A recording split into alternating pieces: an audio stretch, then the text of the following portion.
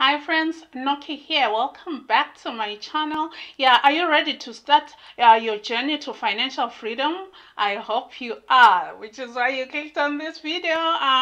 Thank you so much for watching. If this is your first time here, my name is Noki, and on this channel I talk about ways of making and saving money, creating wealth, and heading towards leaving a legacy for your family, for your children and your children's children. Yeah, so today I'm going to start a series. There is so much content when it comes to this topic that I just have to make it into parts.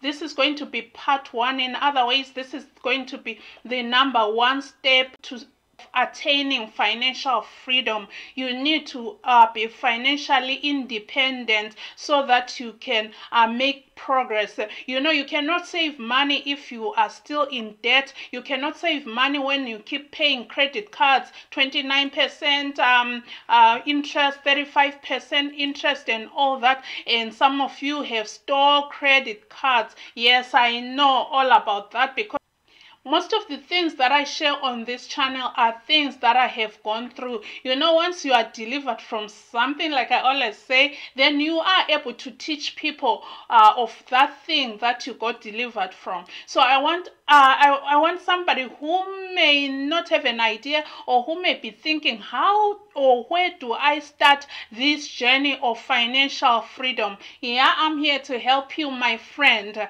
I'm here to help you. Thank you so much for watching, and remember to click the like button and watch this video until the end, because this information just keeps getting better and better and better until the very last second of this video. And that way you can be able to share the video with your friends and be excited about this journey that you are about to embark on. Yes, I've already introduced myself to those of you who are new here. I do post videos. At least I try to post twice. This type of content, I do try to post it twice a week. And then the third one, it's a motivational video that I do once a week. So with that being said, my friend, let's get on with the video. The first step that you want to do if you are in debt and you have a lot of credit cards, I think studies here in America show that an average household has about 4 credit cards. That's average. Most people have far more than that. So what you want to do is, you want to gather all those credit cards, including consumer credit cards. That is, those credit cards that when you go to Macy's or Lord and Taylor or JCPenney, they say, would you like to apply for this card and get a 15% off? Don't fall for that trap, because in the end, the interest that you're going to pay is far higher than that 15% discount that you enjoyed on that first purchase. So you want to be very, very smart and be intentional. Getting out of debt has to be an intentional effort. You have to be intentional about it. And so what you want to do is to gather all those credit cards and list them down. And once you list them down, look at the credit card that has the lowest balance. The credit card with the lowest balance is the credit card that you are going to go aggressively on. You are going to tackle that one first. That is, you are not just going to be paying minimum payment on it. You're just going to be putting extra. Let me give an example. If, say, the minimum payment on that card is $25, just for the sake of throwing out numbers, if the minimum on that card is $25, you go ahead and try to double that if you can, or just maybe pay maybe $45. Try to put more than the minimum on it until you totally eliminate that balance, until you clear it completely. So once you clear it completely, you are going to move on to the second one, the second card with the lowest balance as well. However, let me say, because somebody will say, oh, okay, I'm just tackling this one, let me forget about all the other cards. No, while you are paying more or going aggressive on the first card, you want to make sure that you are paying minimum payment on all the other cards. Make sure you are paying something, at least the minimum on all the other cards. Do not stop paying them. Do not stop paying them, because remember, if you stop or if you are late, you are going to incur those charges. Those late charges are painful, because most of them are like $35 here in the US of A. So you want to make sure that while you are tackling the first one aggressively, you are paying at least the minimum on the other cards. This is called the Snowball Method. The Snowball Method has turned out to be the most effective when it comes to getting rid of debt or credit cards and consumer debt. The Snowball Method seems to work best because you actually see your progress and you gain momentum as you go along. Once you are done with the first credit card, you know that you get excited, and you know that you are going to get rid of the next one and the next one and the next one until you completely get out of debt, credit card debt and consumer debt, store credit cards. That is what I'm talking about. I'm not talking about your mortgage. Your mortgage is a whole different story. Do not worry about the mortgage. Just continue paying the mortgage right now. We want to tackle the credit cards and the consumer credit cards from the stores that you like shopping in. The other thing that you want to make sure you do while you are tackling that first, those credit cards one by one, being aggressive in trying to reduce and completely eliminate the debt. You do not want to be adding more charges to any of those cards. You might even want to do what they call plastic surgery, where you go in and chop them up. Just cut out all those credit cards. So tackle the debt with intentionality until you eliminate all the balances that are on those cards. Yes, the Snowball Method is popular because that's the method that Dave Ramsey, the Christian financial advisor, recommends, and it has proven to be successful, more successful than the avalanche method, where you go for the credit card with the highest interest rate. That one will take you forever to see any traction.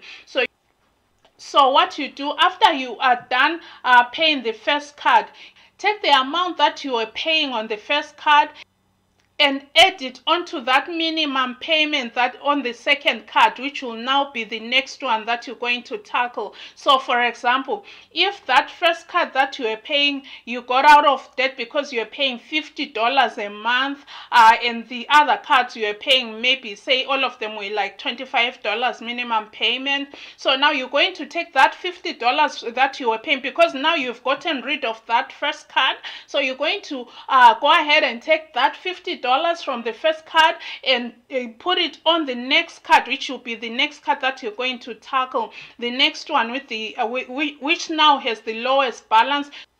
So now you're going to take that $50 and add it onto that $25 on the second card that you are now going to aggressively go after. So now you are going to be paying $75 on the next card until you clear that one. Once you are done clearing that one by paying $75 a month, you take that $75 and add it to the next card where you are paying that $25. Now you are paying $100 on that card until you clear it. You see why it's called the Snowball Method, and you keep doing that until you are completely out of debt. While you are doing that, it is important that at the same time you are saving towards your emergency fund, and make sure you have a minimum of $1,000. I know in most households $1,000 doesn't do much, but in case you have in case the furnace breaks, you're going to be out way more than the $1,000. But just to be on the safe side, you want to make sure that you have at least $1,000, and you keep on building that emergency fund until you have an emergency fund that is going to take care of your monthly household expenses for a minimum of 6 months to a full year.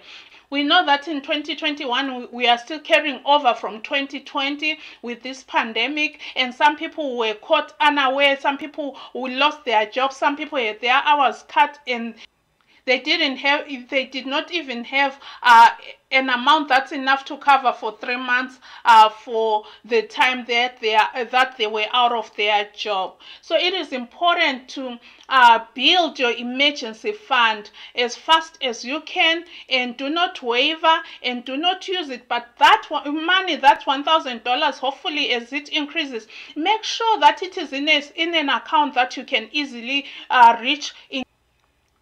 In case of that emergency, you want to make sure that you are able to access that money. So that is the way that you start getting out of debt, by using the snowball method and getting rid of credit cards, because credit cards can cripple your finances. Credit cards can really damage your financial independence. So that is what you do. That is how you quickly get out of debt. And while you are doing that, make sure that you are very frugal in your lifestyle. Don't spend on, don't be paying for high ticket items while you are trying to get out of debt. And make sure that you have just the basics. You might have to eliminate some items from your grocery list. You might have to be living on beans and rice and beans for a while, but knowing that you are in the right direction. And for those of you who have children, make sure the children know what is going on. Make this a teachable moment for them. Let them see you paying the bills, and as you eliminate each credit card, make sure that you celebrate your achievement. Make it a point that you celebrate as a family. Make sure that you celebrate the milestone that you make, and that celebration doesn't have to cost you much. Having a dinner at home, a big dinner with the family, and tell them you are celebrating this achievement. Get the kids involved. That way, remember that the kids learn what they live. Once they see you making an intentional effort to get out of debt, they will know and understand that debt is not a good thing. Credit cards are not a good thing. And get into the habit as well of trying by all means to use cash, because studies have shown that it is not easy to part with cash. Whereas if you use a card, even a debit card, it is easy for you to just swipe without even thinking twice about it. And and guess what? You are reducing the balance on your bank account. So when you have cash in your pocket, you will be careful on how you spend it, because your mind will tell you, oh, I can't be left with $0 in my wallet. And make sure that you teach your kids that when you make your purchases, you purchase only what you can afford in cash, not what you can buy using credit cards. Most kids nowadays, they know what credit cards are, because that's what they see their parents doing. That's what they see their parents using. So much that when they go to college, thank God here in the US of A, when President Obama came into office, he stopped those credit card companies going to colleges and making those students sign up for credit cards, because what was happening was these students were going in each room and picking up all the credit cards, and that is a bad start as to their adult life. They started off on a bad footing. So you want to make sure that you tell your children that debt is bad, credit card is bad, because when you are in debt, you are a slave to that lender who lent you the money. You are a slave to that bank. You are a slave to the platinum or Chase or whatever bank issued you with that card. So you want to make sure you teach your children that cash is the way to go. If there is no cash for it, then tell them that means we cannot afford it. We can save up for it until we can afford it. That way you are going to bring up financial smart and financial savvy kids. That will be setting them for success in their future. Now, the other thing that you want to do as one of the first steps to your financial freedom is, if you absolutely have to have cable, make sure that you pick up the phone and call the cable company. Yes, call them. Cable companies, they usually, some of you have bundles like cable and internet and maybe the phone, but the most common is cable and internet. Call the cable company and and talk to a customer service representative and ask them if they have more affordable packages. In most cases, they do have affordable packages. You may want to eliminate some channels, but what's important is you giving them a call and asking them that you need to cut down on the cable bill. They will do it because they know that there's so much competition, and they want to keep you, especially if you've been with them for a long time. They will give it to you. You can ask them to either slash your bill. They can do that. They can cut your bill as much as 50%, or they can give you a much affordable package. And watch out if they say that it is valid for a year. Before the year is out, give them a call again. You don't want to end up with a bill which is double what you were paying in the first place. So you want to make sure you call them. So the trick is you're going to be very nice when you call and tell them you know how the customer service thing goes. Ask them how they are. Ask the customer service how they are doing, how is their family, how are they staying safe in this pandemic, and then lay your concern to them. By that, at that point, you already built a rapport with that customer service. If for any reason the customer service cannot grant you your desire, ask to speak with a supervisor or a manager. At times they do not want to forward the call and they'll go ahead and give it to you, but if they insist that they cannot give you that discount or slash your bill, go ahead and ask for a supervisor or manager. And in most cases, those supervisors or managers are definitely going to grant you your wishes. I've managed to do that with my cell phone. Yes, it happens. You can do it with cable. You can do it with the cell phone companies. There is so much competition that they want to keep you. So my thing is, I've been with my cell phone company for years. Over 15 years I've been with this company. So it's so easy for me to say, hey, you guys, I've been with you for so long and I've done this before, and they've cut my bill to such a ridiculous amount, and yet I get all the services, unlimited data, unlimited minutes, unlimited this. I use the power of calling and asking.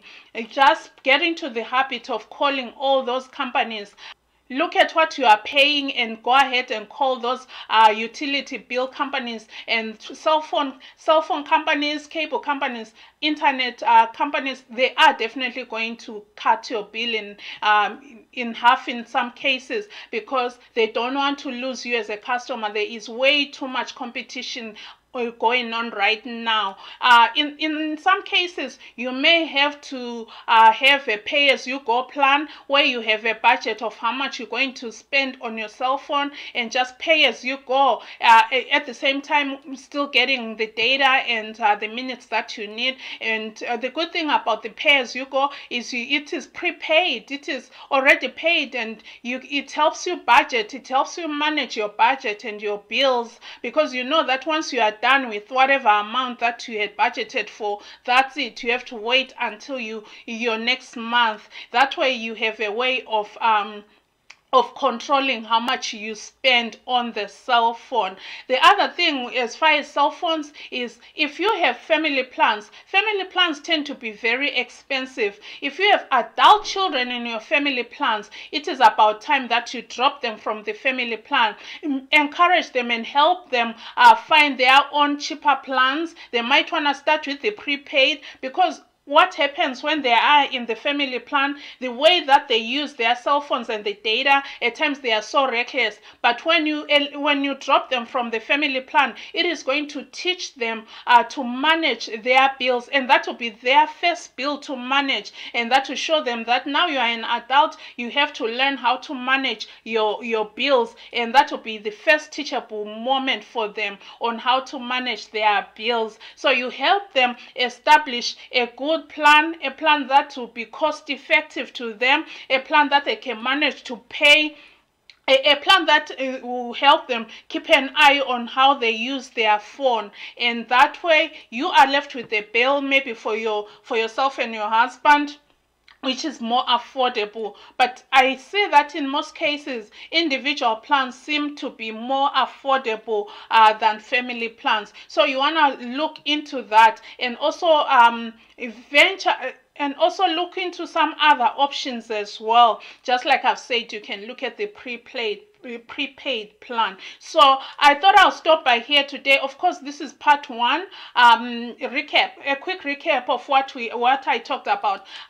Getting out, you need to get out of credit and consumer credit card debt, and using the snowball method, where you tackle the one with the least balance, and you keep on going to the next one. And then you also want to look at your cable bill and call the cable company and ask them to slash your bill or give you a more affordable package. And you also want to do the same with your cell phone. And if you have children, adult children who are in your plan, it is time to drop them and help them to look for another plan, a plan that they are going to manage. Yes, like I said, this is part one. I'll be working on part two until we get to a point where you are able to invest money, where you are able to really have savings, where you are able to grow your money and invest in stocks and bonds as you gain your financial